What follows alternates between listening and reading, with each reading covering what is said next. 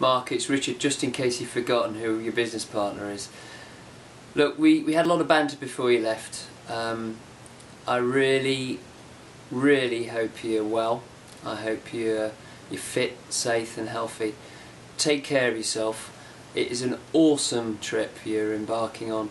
I know you can do it. You've undertaken loads of challenges in your life. You're physically fit. You've done lots of preparation.